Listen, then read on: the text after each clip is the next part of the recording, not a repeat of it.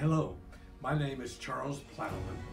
I served in the United States Navy, and my final position or rank was a fire control technician, second class.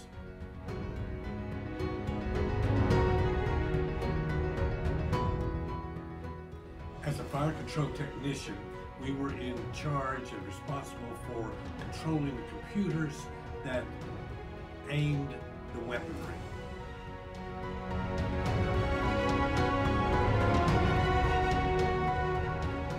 I think one of the most interesting things happened when we were serving in Vietnam, and we were at sea firing onto a shore battery, and the shore battery was firing back to us. So there was this rainbow of death between the two items, and in between on the water were the fishermen trying to get food for their family.